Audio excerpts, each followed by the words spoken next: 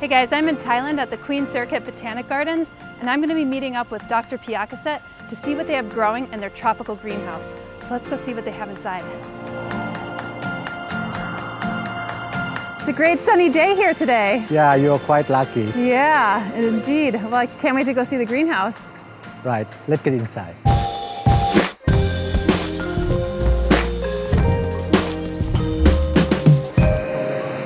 It's very tall. Yes, 35 meters high, largest one. This is our very nice palms restricted to Peninsula Thailand again.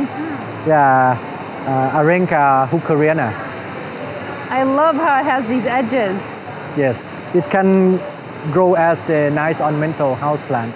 Is it more of a compact variety? But this is the same. Yeah, this is the same, but it can grow much bigger. Yeah. But look at the leaf shapes, you know, the ragged edge. I want to show you the fantastic ginger from Malay Peninsula. This one, Zingiber malaysianum.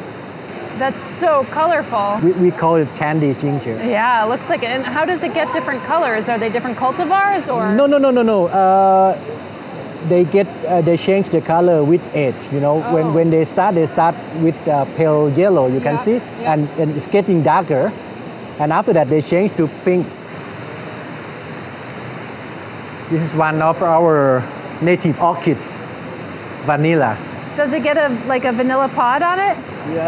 No smell. No smell. No okay. smell. So you can't really use it for food products. Yeah, cannot. But the things that you should notice is the sap is very itchy. Oh, okay. Yes. Well, then I won't want to notice that. But yes, if you get it on you, it gets scratchy. Right, I noticed that because I tried to collect this one in the forest, and then I put it on my shoulder like that, and I got very itchy here. Yeah. So here we have some nice little climbing bamboo. You can see here. I want you to touch the stem. Okay. Maybe this one, the dark green one. Oh yeah, that's it's almost like a sandpaper, yeah, or like sandpaper. I was going to say Velcro for a second, but it is just like sandpaper. Right. Like a fine grained sandpaper. Right. This is one of the rare climbing bamboo also from the peninsula. Yeah, I haven't ever seen climbing bamboo. You see the stem. Yeah. Wow. Like that. Oh, this is a beehive ginger. Oh, the beehive ginger. Yeah. Finished already. Yeah. So it looks a little tuckered. Yes. I love seeing these when they have all their inflorescences up. And we have this one is endemic to Phuket Island. You know Phuket, right? In the peninsula, white elephant palms.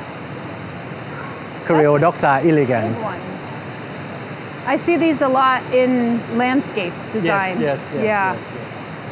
It's nice because it has like white back and then black stripes. Stems, yeah. I often see it in like silver gardens, like gardens that would to create a silvery appearance. This is beautiful with the light coming through on the Calathea worse than whiskey eyes, and so beautiful. That things. Is that an Aralia? Belong to the Aralia, but the genus is Trevisia palmata. Oh, that's a Trevisia palmata? Trevisia palmata. It's huge. Yes, it's huge. We have these as houseplants, but you don't appreciate them because I've never seen them this large.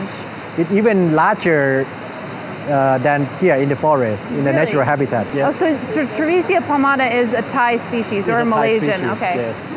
It's a northern Thai species. That is a cool plant. I have one growing at home. Now I could appreciate it a hell of a lot more. Again, we have beehive ginger, but this is different colors. It's interesting you're showcasing some variegated versions here. And this is a very rare palm, Johannes Tasmania altifront. It's got a huge frond. Huge frond, this one.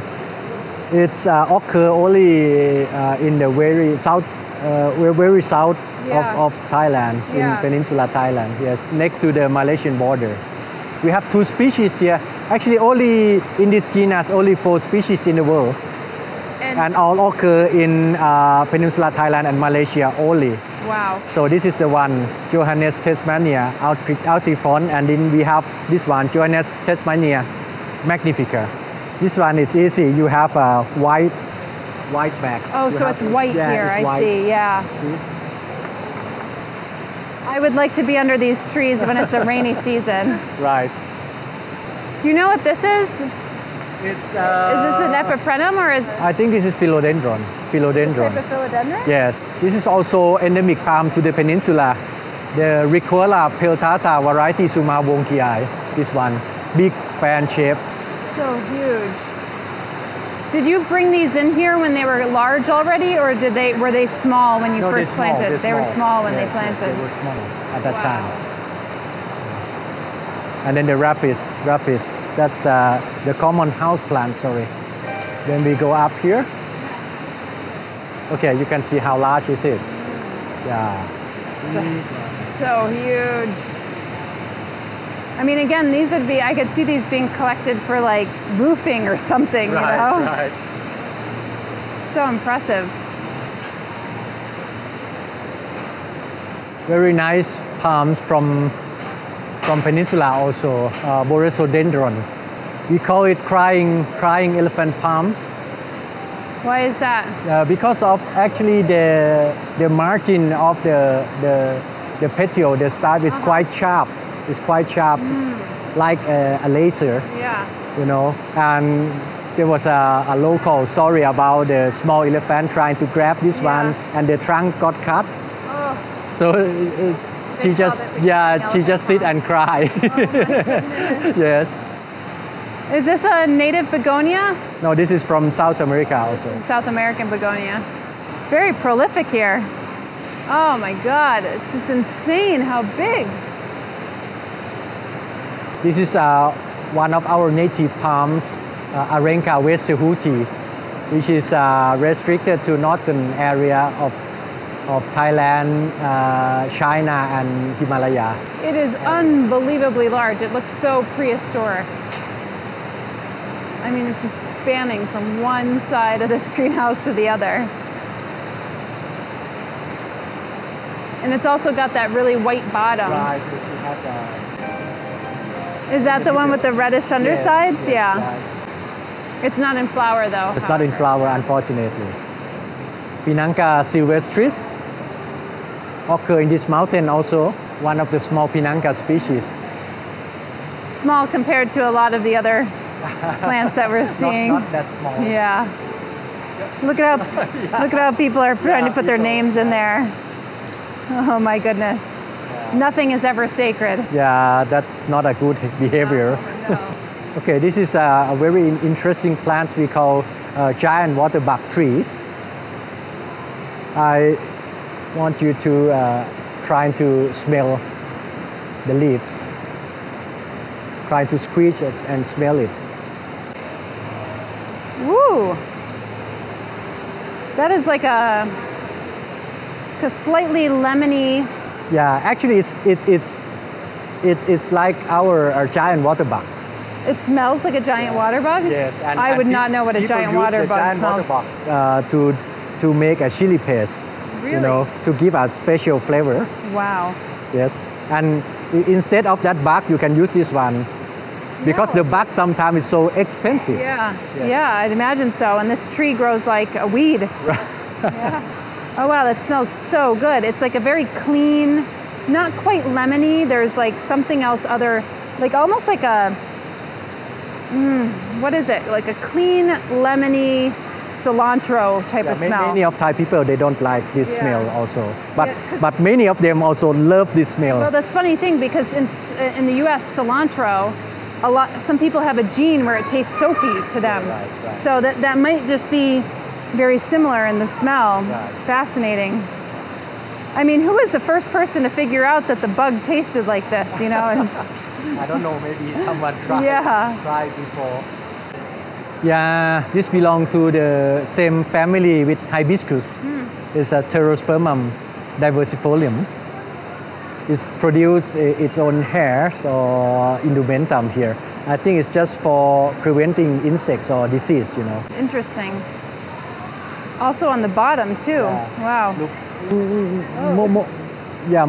Mostly in the upper part. Yeah. The bottom you have a lot of hair. Yeah.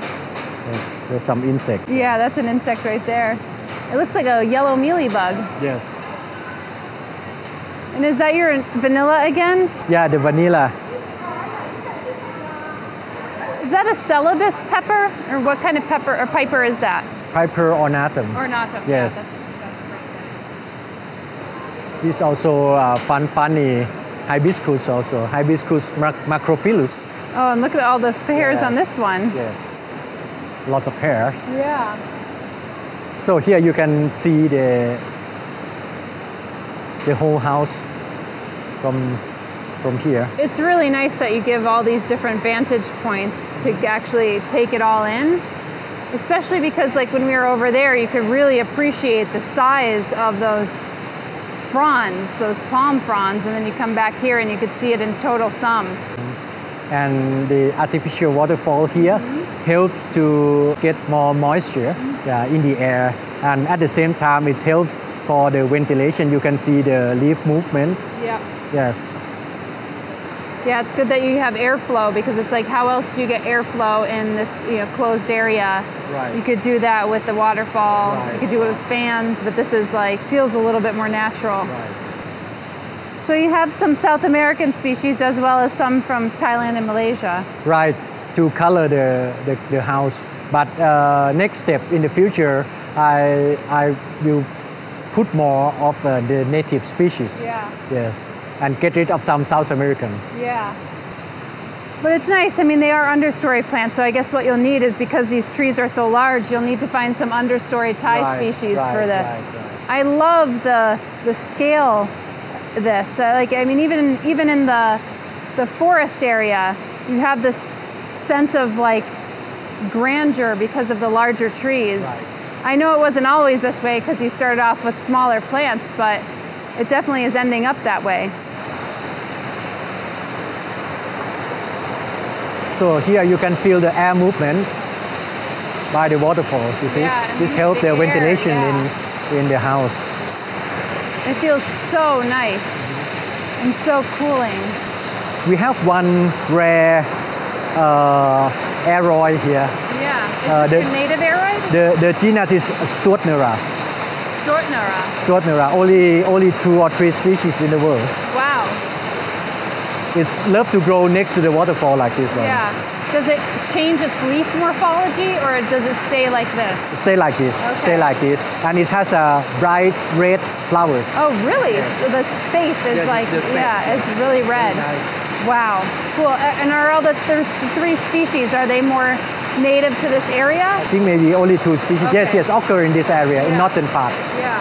Well, thank you so much for this tour. I just really love the scope and the scale of this, even in the main garden, because you have all those forests, those primary forests. It just gives the sense of wildness here. Right, so thank you so much for showing us around. You're always welcome. So that concludes the tour here at the Tropical Conservatory Greenhouse at the Queen Sirikit Botanic Gardens in Thailand. I mean, there were some massive palms there. I've never seen anything like that, but of course, I don't grow any of those in my home. So tell me what you liked most about this tour in the comments below. And if you like these episodes, then don't forget to plant your finger on that subscribe button so you can tune in every week. And of course, if you want to follow along on my daily journey, you can do so on my blog at homesteadbrooklyn.com and on Instagram at homesteadbrooklyn. See you guys next week.